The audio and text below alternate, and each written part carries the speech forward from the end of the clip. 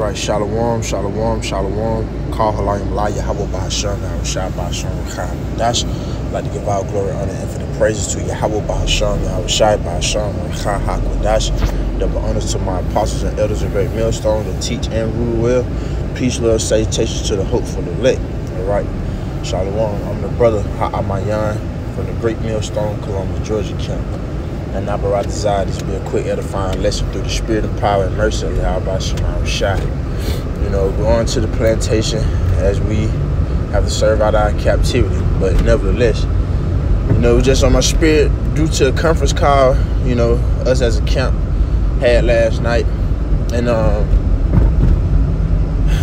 hey man, we serve a merciful power, man. We serve a merciful power, and the Lord wants us to be very, very sincere, man. Meek, humble, honest with each other, with him, you know. But what inspired me to make this lesson, like I said, was due to the conversation brothers was having on a conference call from the head of our camp, from the second command on down. And once again, we serve a merciful power. So this is Psalms chapter 32, verse 5. And it says, a Psalm of David, right? I'm start at 1. It says, blessed is he whose transgression is forgiven, whose sin is covered. Right?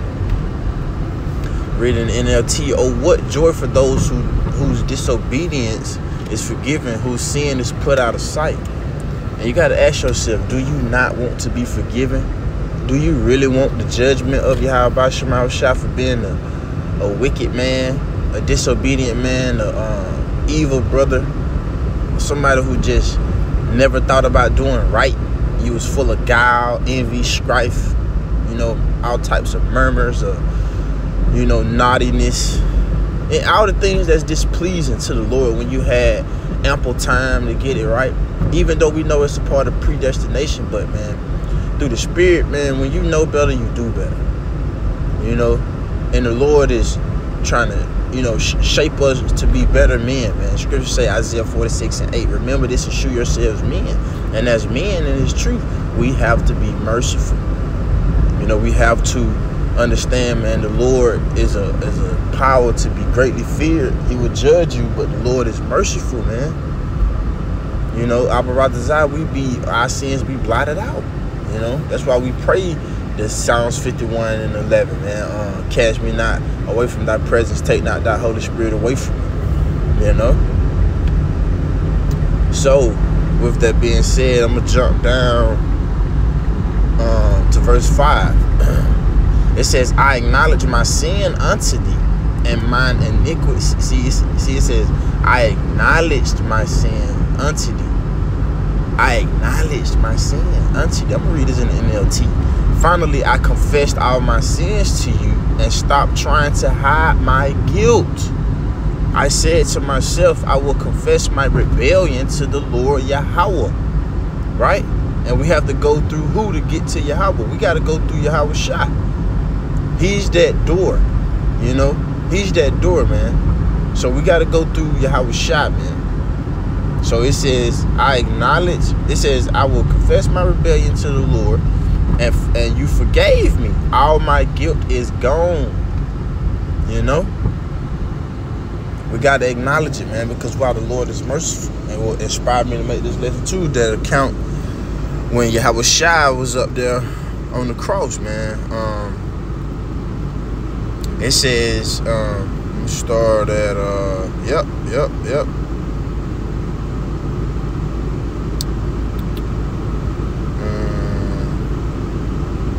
Started at 35. And the people stood beholding, and the rulers also with them derided him, saying, he saved others, let him save himself if he be Hamashiach, you know, the Messiah. It says, the chosen of the Most High. And the soldiers also mocked him, coming to him and offering him vinegar and saying, if thou be the king of the Jews, save thyself. And a superscription also was written over him in letters of Greek, Latin, and Hebrew. This is the king of the Jews, right? It was above on the cross. It says, and one of the malefactors, the criminals, It says, which were hanged railed on him, saying, if thou be Hamashiach, save thyself and us. But the other answered, rebuked him, saying, does not. I'm just read this in the NLT version. It says, but the other criminal protested, don't you fear the Most High, even when you have been sentenced to die? Verse 41. This is the mercy part. We deserve to die. See, the other malefactor was he wasn't he was scoffing, you know, but the other malefactor was you know, pleading for mercy, man. The other malefactor, the sincere one, was acknowledging his sin. He was bearing it. You know, he knew he deserved to die. And that's why I grabbed that in Psalms 32:5, man. I acknowledge my sin. You know, I acknowledge my iniquity. I can't hide my guilt in the NLT version. You know, because we do deserve what we go through, man. Do it feel good? No. But guess what, man? The Lord is looking for a sincere spirit, the brokenhearted, the contrite, not somebody who's high-minded. Your boo-boo don't stink. Yes, man, we deserve more. And guess what, man? That I'm coming right back to this. I'm gonna end it off in Luke 23. But through the Spirit, this precept just popped in my head. Through the Spirit, your power, Yahawashi. Ezra 9:13. And guess what it says? After all that is come upon us for our evil deeds, our transgressions, it says, and for our great trespass, seeing that thou, our God, has punished us less than our iniquities deserve, and has given us such deliverance as this. See, this is our fault, man. But even in the midst of that, the Lord done. It says He punished us less than our iniquities deserve, man. So that's why we got to be taking it on the chin and seeking the Lord 10 times more, as it says in Baruch, because it was for our mind to go astray, man. The Lord did nothing wrong. He was righteous all the time. It was our fault, man. But I'm about to pull up to this job. I ended off with Luke 23:41 in the NLT. We deserve to die for our crimes, but this man hasn't done anything wrong. Talking about Yahawashi. Talking about Yahawashi, man. Then he said, Yahawashi, this is what he was saying to Yahawashi, remember me when you come into your kingdom. That's beautiful. Remember me, Yahawashi. Cast me out away from thy presence. Take not thy Holy Spirit away from me. Whatever seemed right for you to do to me, you know, do it, because I deserve it. But don't forget me. You know, we got to be completely honest with ourselves, man, to the Lord, man. You know, verse 43, and Yahawashi replied, I assure you, today you will be with me in paradise, man. You know? So, Aparadazada was an edifying lesson. You know, we serve a merciful power, man.